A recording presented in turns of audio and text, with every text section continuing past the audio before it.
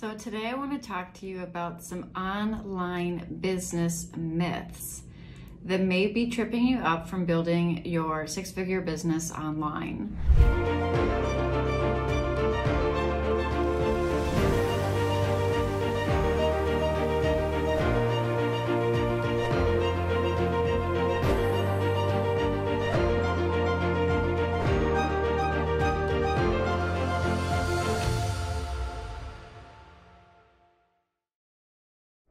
So today I want to talk to you about some online business myths that may be tripping you up from building your six-figure business online. So some of the myths out there, in order for you to be successful online, or at least start and launch your six-figure business, is that you have to have a huge email list. You have to have a huge social following. You have to have a fancy sales page, or you have to have really extravagant funnels built out for you. You have to have an automation system. What else? You have to, create all this content in advance, right? So when you're building out your program, you have to spend months and months recording content and coming up with all these checklists and PDFs and all these other things. And you have to have money for Facebook ads or some kind of ad budget. And these are all myths. And I just want to bust through some of these myths for you if you're watching this and you're frustrated with growing your spiritual business. And then I'm going to share with you what is required of you. Okay, so first off, you don't need a large email list. I've launched multiple five-figure business with no launch. You also don't need a launch even. Not one person that bought during pre-sale alone, where I brought in over $10,000, not one person was from my list. I didn't use Facebook ads. My list is actually really small. What else? No Facebook ads. I didn't create any content in advance until well after I had already brought in at least over five figures during pre-sale. So I wasn't bogged down with creating the program long in advance before generating revenue. What else? I didn't have a fancy sales page. I didn't have a sales page period when I launched my program and went into pre-sale. So these are all myths. You don't have to have any of those things to start and launch a six-figure business online, but here's what you do need. You do need to get really clear on your soulmate client and who that is, and really know who you're here to serve. And I mean really clear. And I can say the clients that I work with in Sacred Leader Academy, they spend the most amount of time on this module. This is the first module that I walk you through. And even the ones that showed up that already thought they had a good handle on who it was that they were here to serve and what their soulmate client really, really needs from them, it's completely shifted and has become even more specific and really even more clear. And this is a huge piece that if you're skipping over this piece, then you're going to cause a lot of frustration in your business. And I've been there, done that. So I can share with you, it's a really expensive mistake. It's a really expensive little lesson to learn if you go down that road of creating your business or a program or an offer and building out all these things until you have crystal clear clarity on who it is that you're here to serve. I refer to this as your soulmate client. The other thing that you're really, really going to need is to show up authentically and consistently online to create visibility and trust and highlight yourself as an authority in your niche. And this includes sharing your story and your own transformation.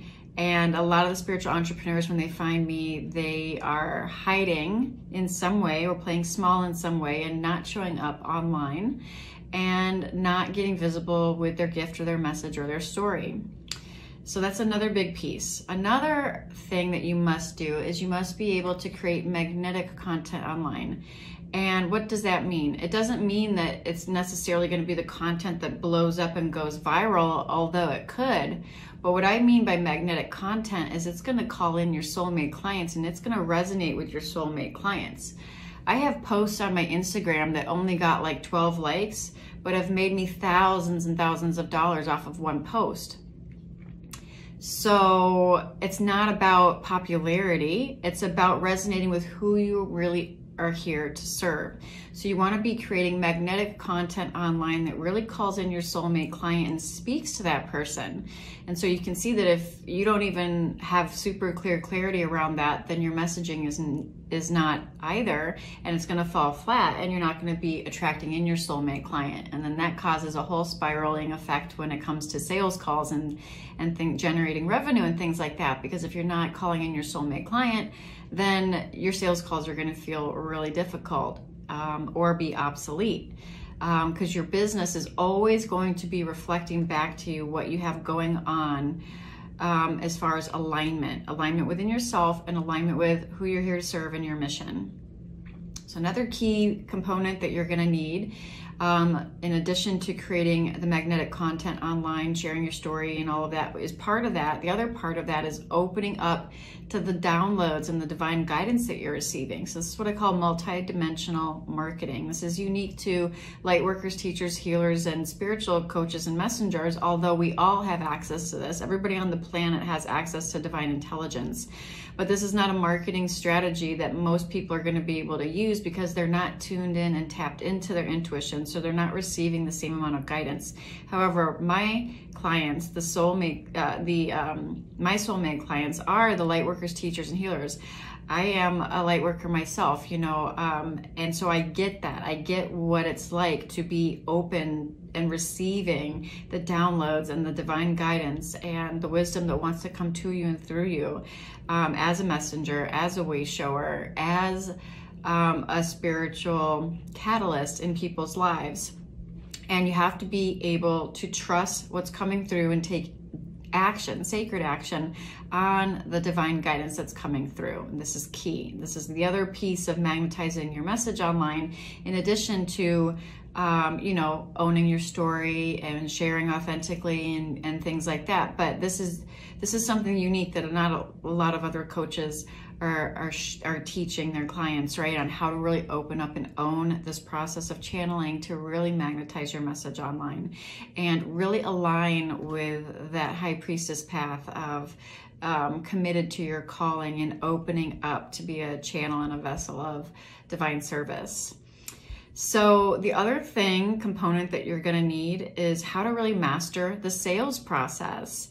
Now, the sales process does not have to feel icky or hard or heavy or like effort. And if it does, it means something's out of alignment in your business. And it could be any of the components that I just talked about, especially your own energy. So whether it's your money mindset, or whether it's a block to receiving, or whether it's, you're equating spirituality and success, or spirituality and money, and you see them as different and separate. So those are all potential blocks to your sales process. But also not being in energetic alignment from the beginning, from the get-go. And all the pieces of your business have to be in energetic alignment.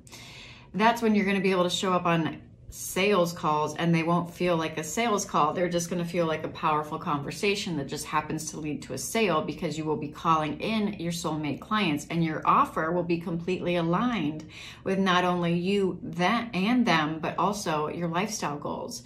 So this is the other piece that has to come into alignment, and this is your lifestyle goals. Your lifestyle goals have to support you in your mission work. You have to be able to hold space for others. As a teacher, healer, and light worker, this. You have to be able to hold space for others in order to do their own healing work. And vibrationally, on a frequency level, what you bring to the table through resonance is going to be transferred to your clients. And so you owe it to yourself and your clients, or you're doing them a huge disservice and yourself a disservice if you're not making your well-being and your lifestyle goals a number one priority, because you're not going to be able to show up the same energetically if you're burned out or overwhelmed and not honoring your own sacred space, your own healthy boundaries and things like that. So a wellness lifestyle, a freedom-based wellness lifestyle, I feel is essential in building your business, because if that is not in place, you will not energetically be able to show up the same way. And in actuality, you will resent the clients that you do have if you're burned out and overwhelmed. And that's not a place that you want to be. Now, the other piece of the pie, which is a very strategic strategy, is you want to be able to scale. You want to make sure that you can offer your services to an unlimited amount of people and have an uncapped income potential. So limitless opportunities when it comes to income and the amount of impact that you can make. This is something that I see a lot of light workers and teachers and healers don't grasp, and they're trading dollars for hours and time for money, and they are really burned out and overwhelmed. It's because their lifestyle goals are not in alignment with their program and their offerings. And so that piece is completely taking their whole business out of alignment. And so that part is super, super key. The other thing is you want to be able to outsource.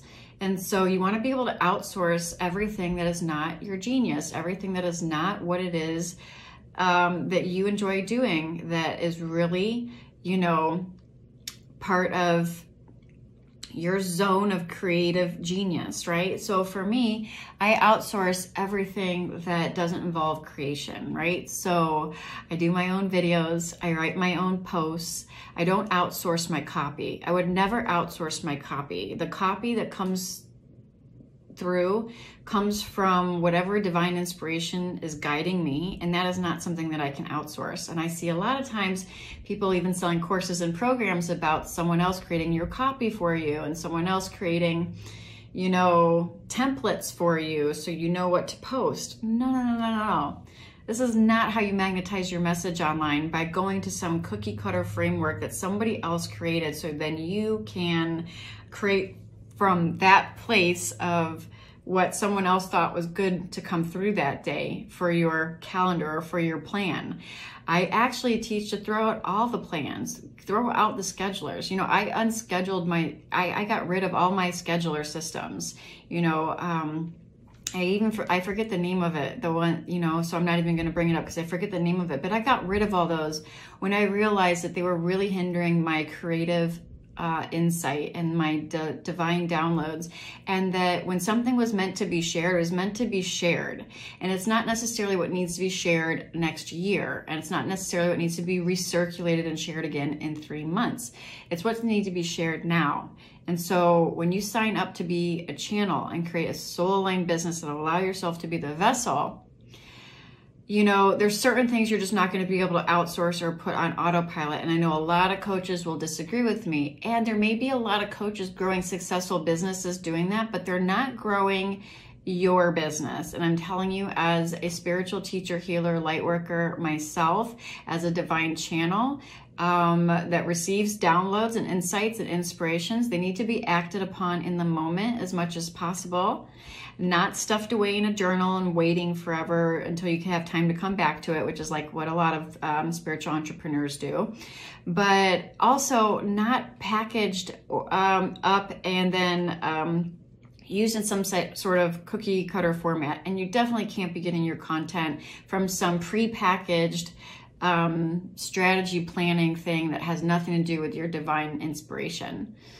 So these are some of the main components, and there are more, but these are some of the things that you really want to master. Now, do you have to scale right away when you're starting? No, but you want to build yourself to scale. Do you need to outsource when you're starting? No, but you need to outsource immediately as soon as you can, and there's very easy, affordable ways to do that. But to start your business, to actually start a six-figure business, you need about $90 to $100 or less worth of like monthly software and access to some free social media platforms of your choice where you really feel comfortable showing up. You need to get out of your imposter syndrome, and you need to put a few things in place that will allow you to launch by very, very minimal tech, and you don't need to build out everything in advance. Actually, I would recommend you don't do that at all, so that way you can build more intuitively as you go after you're already generating revenue.